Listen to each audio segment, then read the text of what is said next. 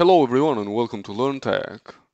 Microsoft released Windows 11 build version 22000.526 to Windows Insiders in the beta and release preview channels.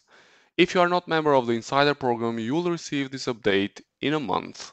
In this video, we'll discuss improvements that this update includes, which are as following. With this update, Microsoft fixed the issue that might cause the time zone list in settings to appear blank for users who are not administrators. This release will fix an issue that affects the Windows search service. Microsoft fixed many other issues of Microsoft Edge browser with this release. Microsoft fixed a reliability issue that affects the use of the remote desktop app to mount a client's local drive to a terminal server session. They fixed an issue that causes a mismatch between a remote desktop session keyboard and the client when he is signing in. They added a clock and a date to the taskbar of other monitors when you connect other monitors to your device.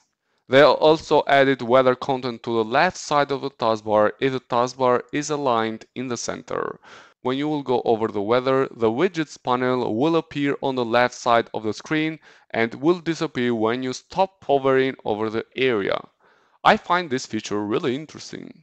This release will fix an issue that disconnects offline files on the network drive after you restart the operating system and sign in. With other versions of Windows 11, when you mount a network drive, it will display the authentication dialog twice. This problem will be fixed with this release. So this release will fix many issues and it will bring many improvements, but for sure we'll have also many other problems involved on this release, which will be fixed with another release of Microsoft. In order to see all these releases and all these updates from Microsoft, please do not forget to subscribe to our channel.